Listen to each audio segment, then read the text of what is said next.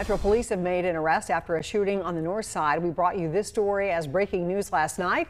Officers arrested 38-year-old Dwayne Strudevant after the shooting happened on Keystone Avenue near 46th Street. Investigators say that an argument broke out between Strudevant and the victim before the shooting took place. One man faces charges after a shootout at a park in Indianapolis. Police say 20-year-old Xavier White was one of several people shot at Martin Luther King Jr. Park May 30th. No one was seriously hurt. Court documents say White was driving a car that brought 5 people to the park. The men in that car got into a shootout with 2 other men. More charges may be coming for other suspects in this case.